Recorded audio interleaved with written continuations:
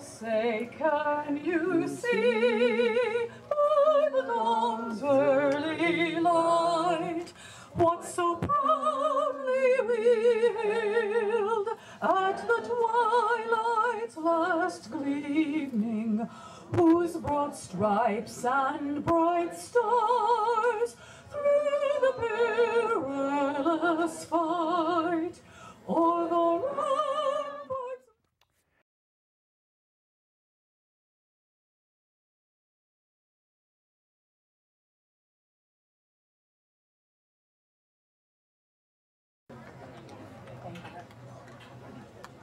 Oh, say, can you see by the dawn's early light what so proudly we hailed at the twilight's last gleaming, whose broad stripes and bright stars through the perilous fight o'er the ramparts. We will come back to that tape when we go out of this show. With me now in the studio is a man who's spent years researching why we've lost control of our government, why we have criminals wearing police badges, why we have criminals running the judges' departments, why we have criminals sitting in black robes, handing down kangaroo rulings and laws and patting their own pockets with your money. Welcome to the show, Michael Warnken, again, after what, 2-3 years? Seems like it. 2-3 years. Last time we went up to Sacramento and filed in a federal court against who? Tell me what, I can't remember anymore. The governor, Arnold Schwarzenegger. Oh yes, you filed against the governor to get what? More representation for California. And the judge sat on it for a year and then dismissed it without... Yeah, it was kind of interesting. In the end, what he did was he made a ruling on one day, and then he waited about a week to send it to me, and then I got it the following week on Thursday. So I had one day to turn around and answer, and I said, wait, no, I have 2 weeks from the day I receive it. Not 2 weeks from, you know, his... Yeah, and then how did that go? Well, I could have appealed it, but I let it go because there were certain mistakes that I made in the pleadings, but it was interesting because... it was interesting how he delayed sending you the letter. Oh, yeah, yeah. Intentionally screwing you from being able into to a position where it would be almost impossible for you to answer him. Yeah. This is the crooks, and this was a federal crook. What was this federal crook's name? Magistrate Brennan. Magistrate Brennan, yes. Yeah. Someday they'll probably put him on the Supreme Court because he knows how to screw Michael out of a good pleading. Yeah. He got a thing here. Michael's got a thing here. You can't read it. It's called the Historical Representation of the Board of Supervisors for Los Angeles County. Michael researches, and it shows in 1850, there used to be roughly 3,500 people and 3 supervisors. 3 supervisors, 3 of them, for 3,500 people. That means each one only had to represent about 1,000 people, basically. A little over 1,000 people, which included babies and children and women who couldn't vote in 1850. Yeah. So you're really talking about maybe 500 or 400 actual voters for one county supervisor.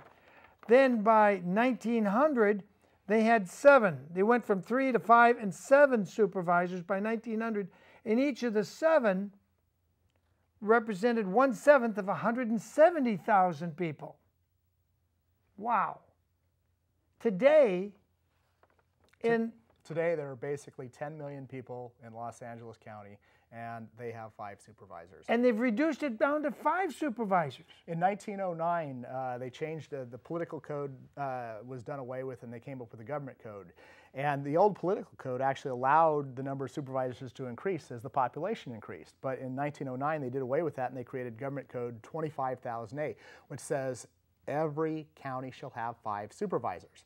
So in California right now, Alpine County, which has 1,200 people, less than 1,200 people, they have 5 supervisors.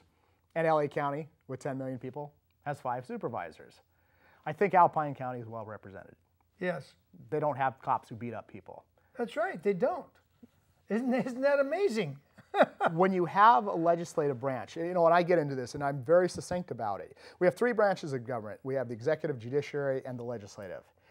The executive branch is the most dangerous branch of government. The legislature is the most important branch. There's supposed to be more representatives of the legislature than the other branches.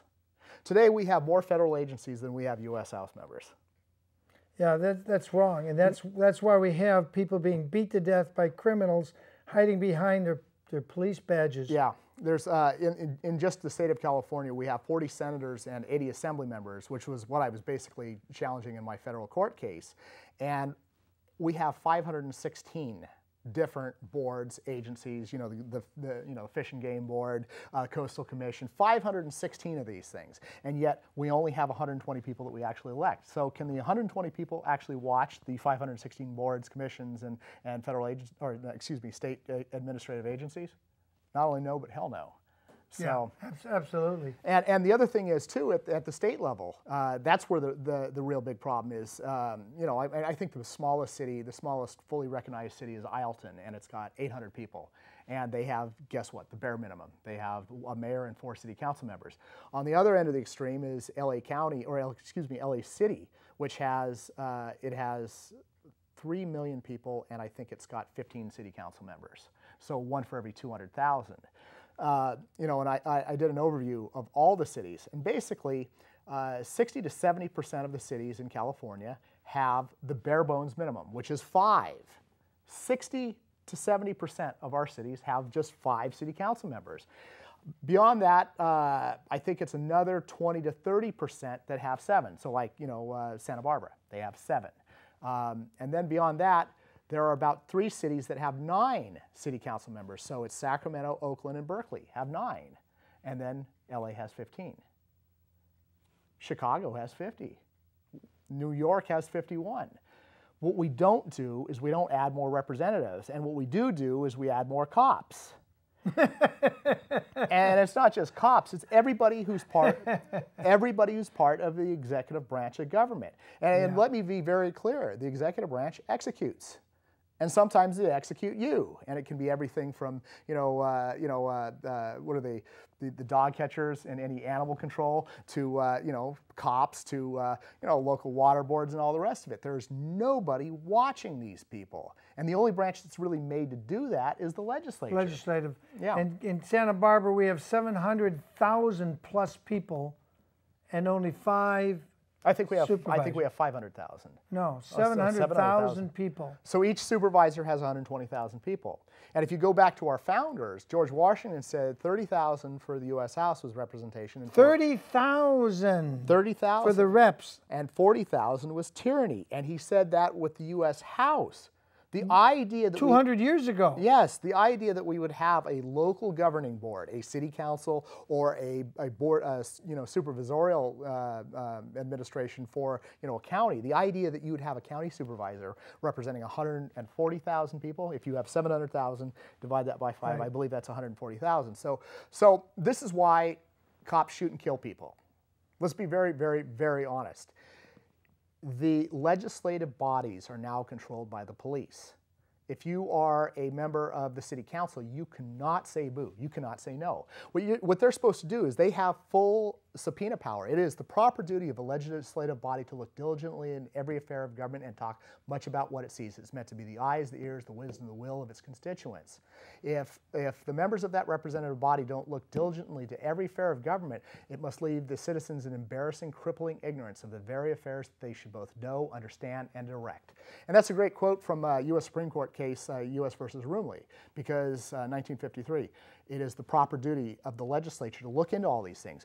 We're supposed to have taxation with representation. That was the point. So we would have taxes, we'd pay them. So we don't really have representation, so our government really isn't legitimate anymore, is it? That is a fair statement. Yeah. I mean, if you don't have representation, and clearly we don't. David Silva had no representation.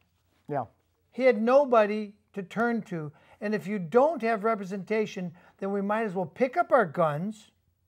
That's one way to solve it. And clean house like we did 225 years ago when King George said, I'm going to appoint your judges, Yeah. and I'm going to tell you what your tax rate will be. Yeah. And that was the exact reason we went to war against our own government, which at that time was the British government of King George III. That's exactly where we're at today. So let's and it's not just having an inadequate number of representatives. We'll take it a step further. It's all these little perverse little systems that they create that completely defeat the checks and balances. For instance, so let's stick with the County Board of Supervisors here. So the Board of Supervisors will get an alert that a cop has beat somebody up, and there's now a civil suit coming down the pipe. Rather than the legislature, which is the Board of Supervisors, calling these cops in front of them and saying, what did you do? What happens is they'll have the county attorney go into closed session.